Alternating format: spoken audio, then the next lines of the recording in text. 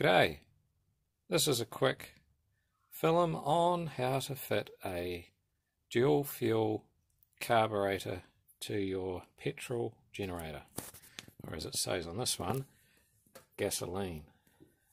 So what we've got is a Chinese dual fuel LPG petrol carburetor, and we'll go through fitting that up and getting it commissioned onto this old generator that I had laying around.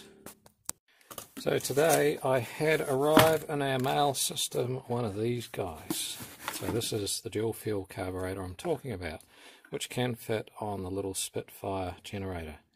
Now these carburetors, so this is the carburetor here, petrol, and this area here is for the LPG. So I'll go through the operation of this in a minute. But these are standard carburetors for a Honda 160 engine. And what we have on that generator is a Chinese copy of a Honda engine. And it's a 5.5 horsepower, and it's a SFE160, which is the same as a Honda 160. And the carburetor on the Honda 160 engine is exactly the same as carburetor on this, because it's all a copy. So you're looking at the wee carburetor there, and you'll see some likenesses with what we've got from China with the LPG dual fuel one. So the one we've got up there on the bench has an extra part down here for the LPG, and it has a feed pipe which goes in the side here. So I'll go have a look at that now. So we're looking at the same thing but different.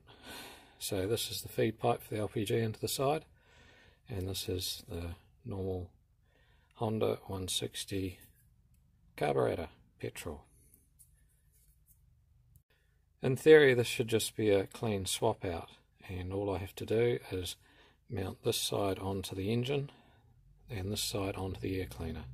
And down the bottom here we've got our LPG feed that comes from a standard barbecue LPG regulator like this.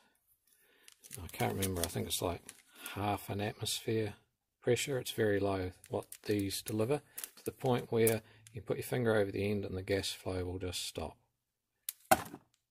And so gas is stepped down in pressure from a gas bottle in the regulator, comes through the pipe, and we have to attach this pipe to here. As you can see, we've got an incompatibility problem, but don't fear, I've got another hose here, so I'm just going to cut this hose off here and mount the orange hose onto the regulator and banjo clamp into here.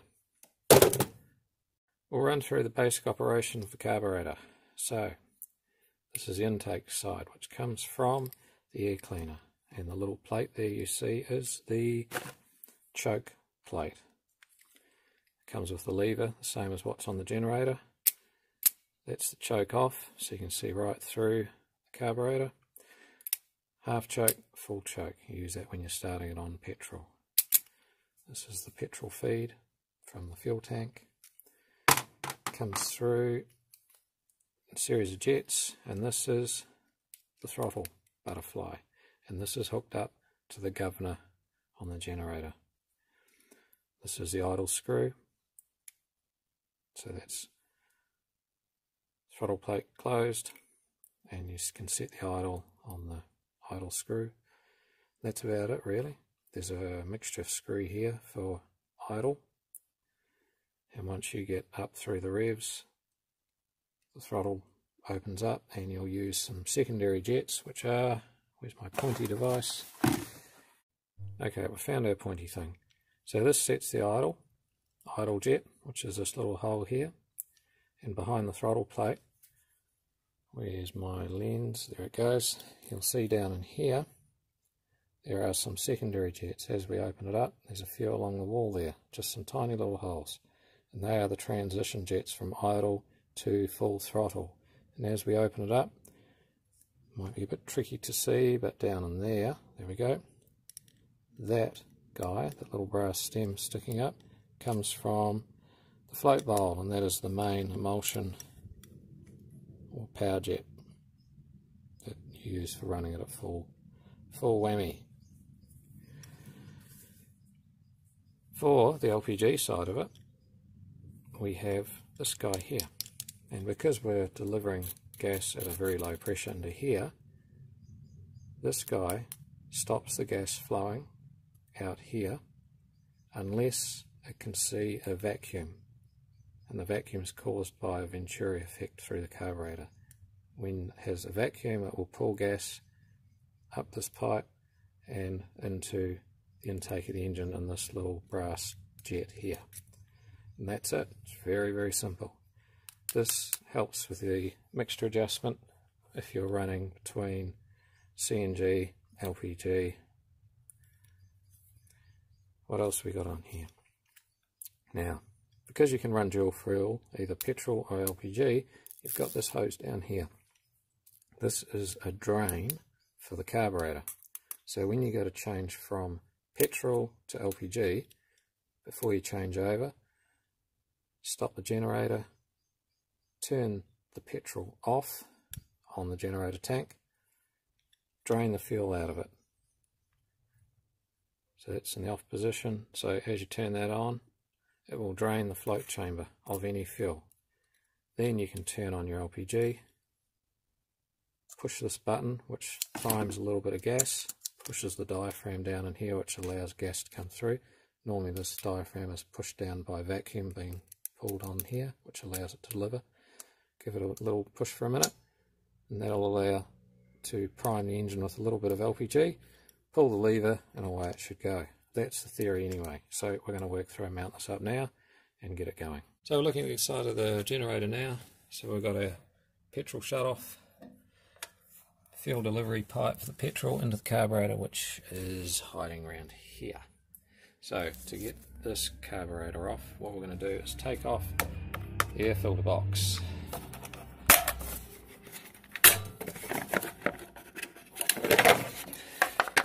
And there are a series of bolts to get that off, so we'll get the air cleaner box off, get the carburetor off, and we'll fit up the LPG one.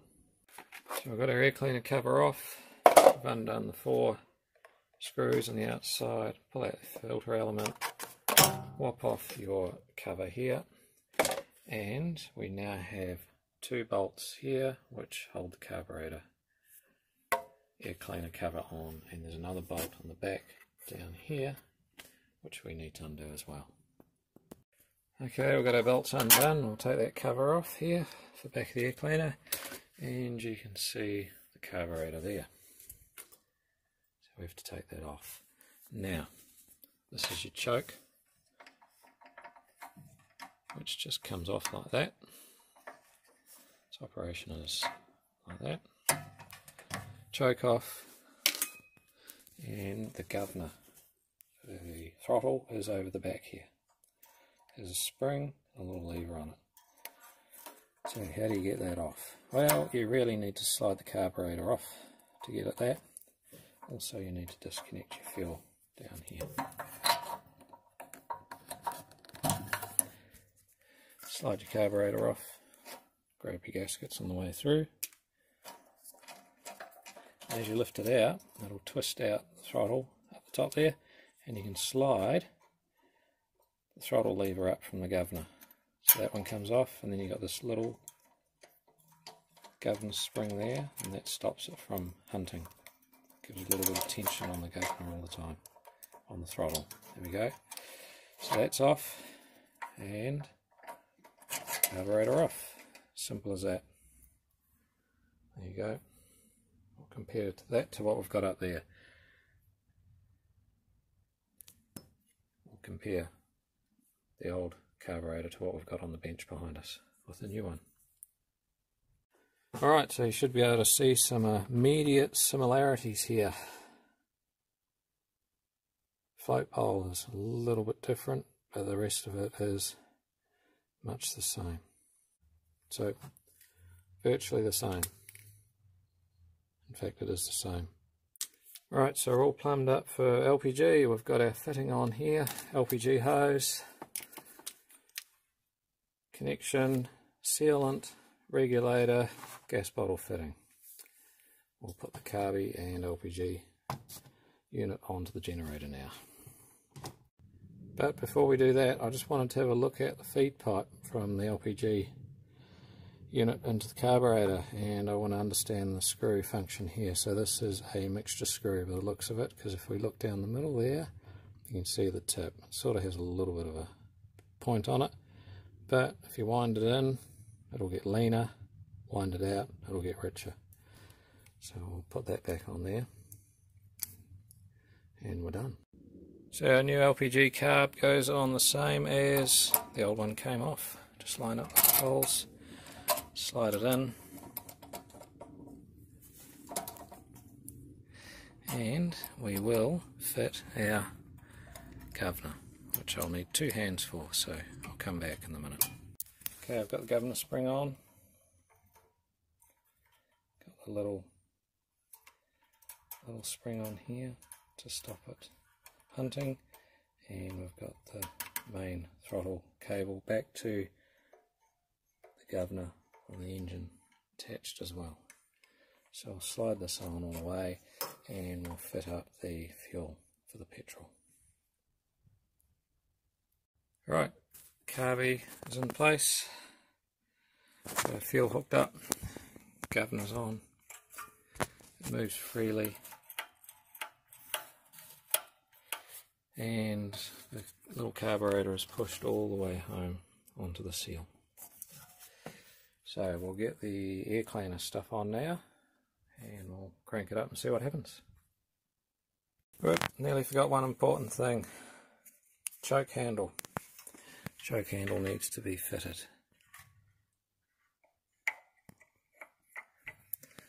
Because that is held in place with the air cleaner housing, which is that little tab there.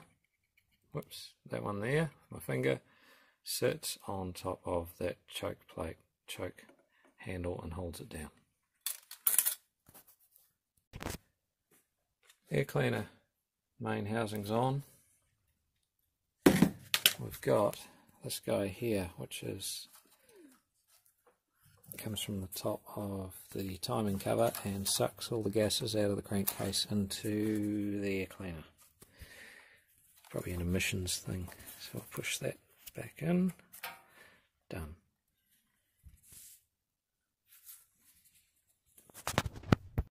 Okay people, there you go, new carburetor's mounted.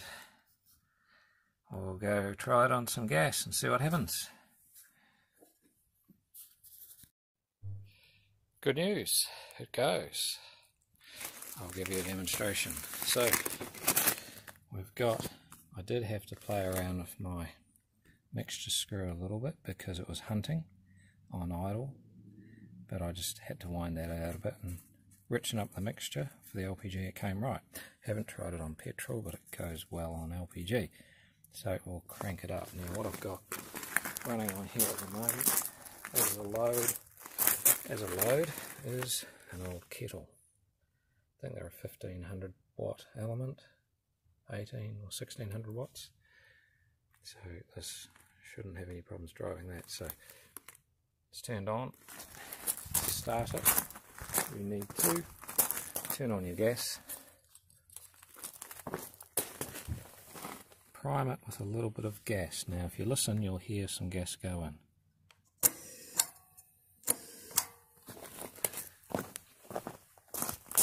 Pull the start cord.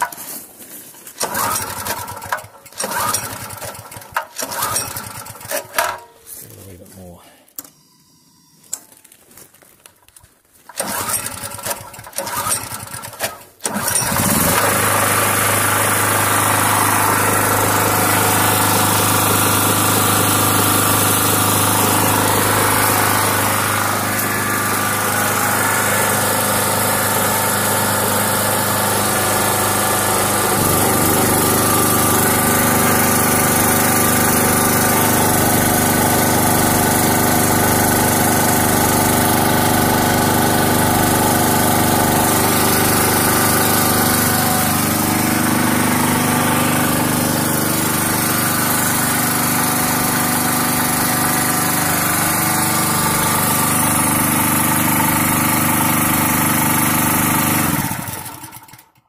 Just like that.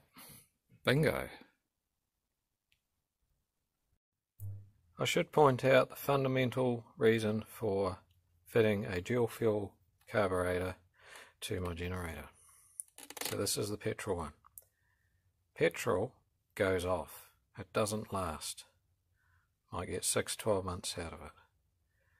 And it goes off, and if you try to use it and it's been sitting in your tank, it just turns into kerosene.